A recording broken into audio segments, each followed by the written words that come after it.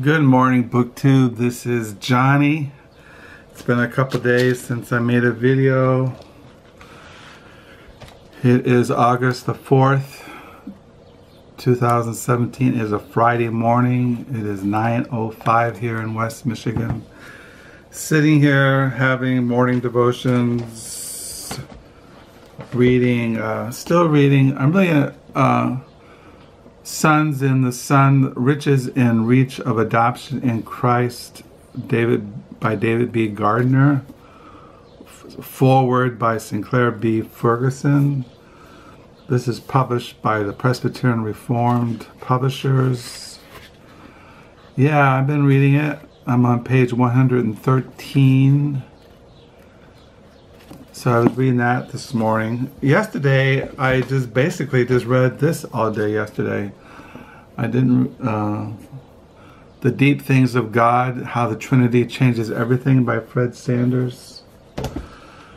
So yeah, this morning, this is a Friday. This could be a Friday Reads, but I wanted to, I've been mentioning, I have gone to thrift stores the last 2 weeks. I really haven't shown anything. As far as my diary this morning, I'm on page 698. I should hit page 700.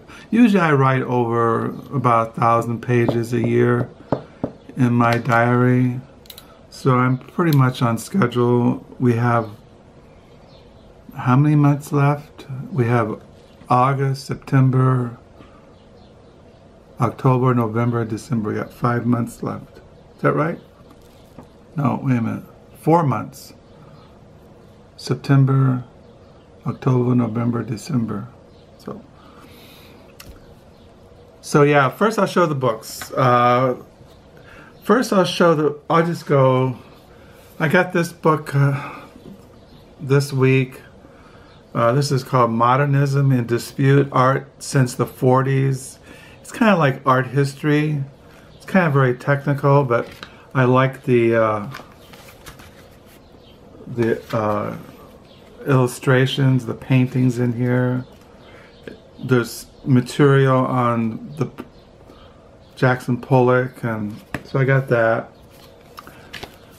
And then I picked up a novel I already had. This is Consequences by Penelope Lively.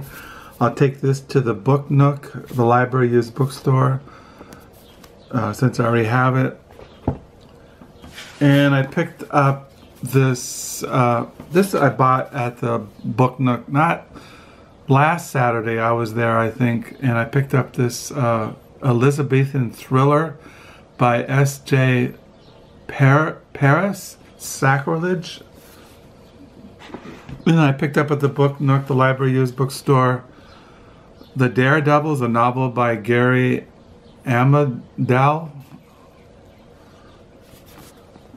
And then at thrift stores, I found this book by Alan Bloom, Love and Friendship. He was the author of a book that was really very popular a couple of years ago, Closing of the American Mind. This is his book, looking at love and friendship as presented in modern literature. Like he goes through Rousseau, Stendhal, Austen, Flaubert, Tolstoy.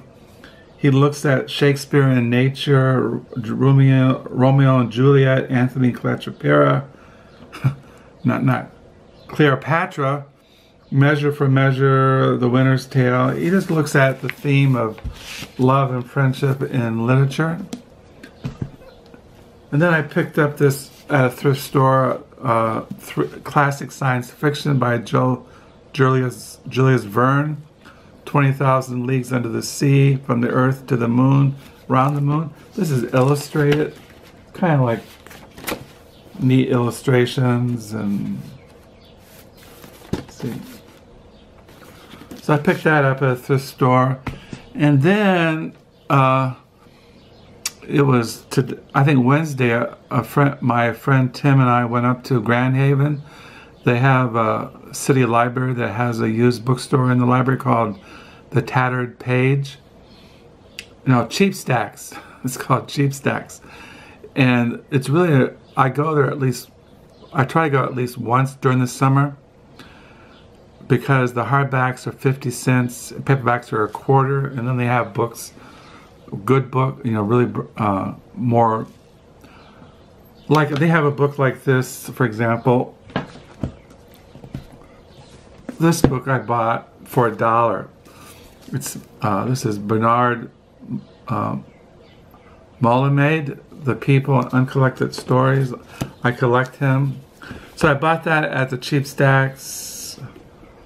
I bought Wallace Stegner novel, All the Little Live Things. I already have this, so this goes to the book nook. Then I picked up at Cheap Stacks a novel by Dan Gerber, A Voice from the River. I never heard of him, but in the back it was recommended by Charles Baxter, who I collect, and also Jim Harrison, who I collect. And I always try to try out new writers if got good recommendations. Then I picked up this was an old biography of Nathaniel Hawthorne. It was written around, I think it was first written by, and it came out in 1902. This is a reprint by George E. Woodberry. He was a man of letters. In his day, he was famous literary figure. This is his biography of Nathaniel Hawthorne by George E. Woodberry. I also noticed he did a biography on Emerson that I want to look at, but I collect books on the Transcendentalist. I don't know if Nathaniel Hawthorne would put himself in the camp of Transcendentalists, but he was friends with them. And then I picked up at the Cheap Stacks a novel by Muriel Sparks, Memento Mori. And then I picked up all these people I collect. It's kind of interesting. I didn't really see anything at Cheap Stacks that blew me away, that blew me out of the water, but I just grabbed things by writers and subjects that I collect. And I have, for example, this is by Tom Rachman. I have his novel, The Imperfectionist. This is his other novel, The Rise and Fall of the Great Powers. I got this for $1.50. And then I collect the novels of Sebastian Barry, who is on the Booker list this year. This is one of his earlier novels. I think this one came out in... I collect his writing. This one came out in 2008.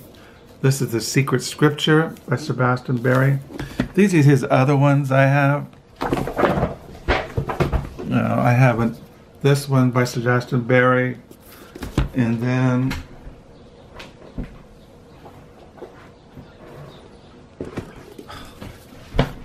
I have Anne Dunn by Sebastian Barry.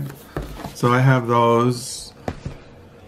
And then I picked up a biography on Patrick O'Brien. He wrote a series of novels on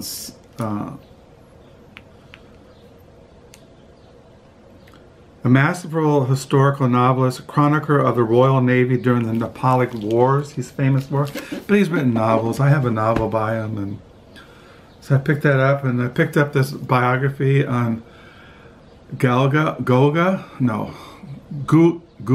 I can't pronounce it. He was a Spanish painter, Old Man Goya by Julia Blackburn. I have her novel, Daisy Bates in the Desert, which I've been looking for all week and can't find. And then I picked up a novel I already have by John Hawkins, Second Skin. And then I picked up a novel on not a novel, but a biography on Trollope. A biography by N. John Hall. I already have this, so this will go to the book nook too. I have a huge Trollope collection, biography, autobiography, his novels, travel.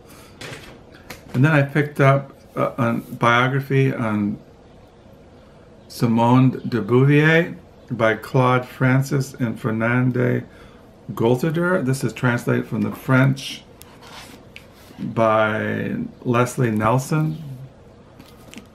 And then I picked up this History of the New York Times by Harrison Salisbury, who I collect. I have his memoirs, and he wrote a book on the siege of Leningrad, 900 days.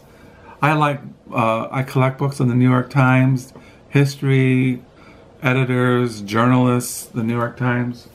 So those are the books that I got. So here's that Imperfectionist by Tom Rachman. And here's some Muriel Spark, Abiding and Bedding, and The Prime of Mrs. Jean Brodie.